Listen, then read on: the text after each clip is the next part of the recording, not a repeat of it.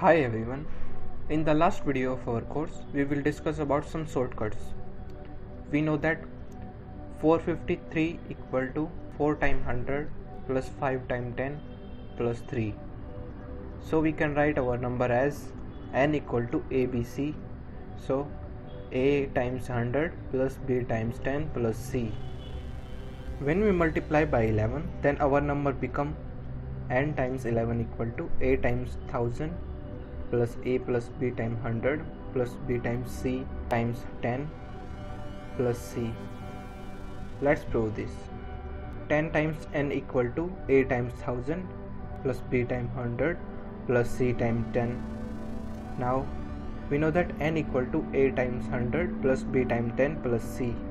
After adding both equations, we get 10 times n plus n, which is equal to A times 1000 plus B times 100 plus A times 100 plus C times 10 plus B times 10 plus C.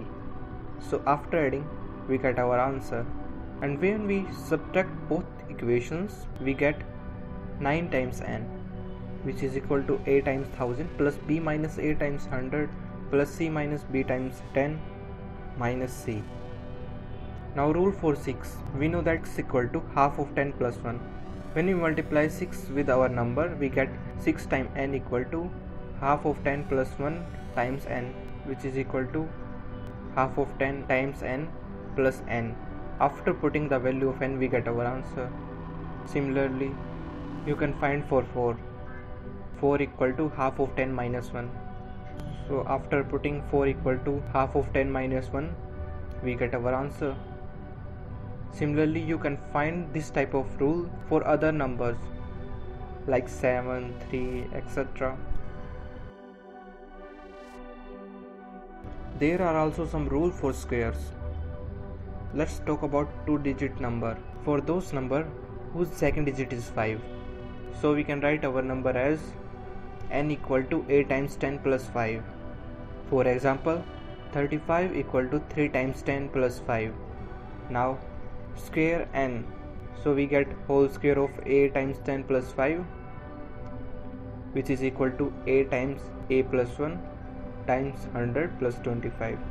Now for those number whose first digit is 5, n equal to 5 times 10 plus A. Now whole square of n equal to 5 times 10 plus A whole square. So after solving, we get 25 plus A times 100 plus A square. By putting the value of A, you can find the square of numbers whose first or last digit is 5. Now, special rule for multiplication. AB times A 10 minus B, which is equal to A times A plus 1 and B times 10 minus B. After opening AB, A times 10 minus B, and after solving it, we get our answer, which is A times A plus 1 times 100 plus B times 10 minus B. Let's take an example. 32 times 38. Here first digit of both number is same, and 10 minus 2 we get 8.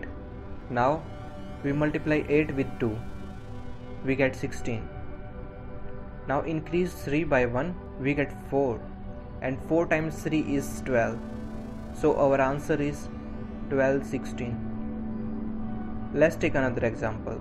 113 times 117. Here first two numbers are same, and 10 minus 3 is 7. Now we have to multiply 7 and 3, we get 21, and now increase 11 by 1, we get 12. So 12 times 11 is 132. So we get 13221 as our answer.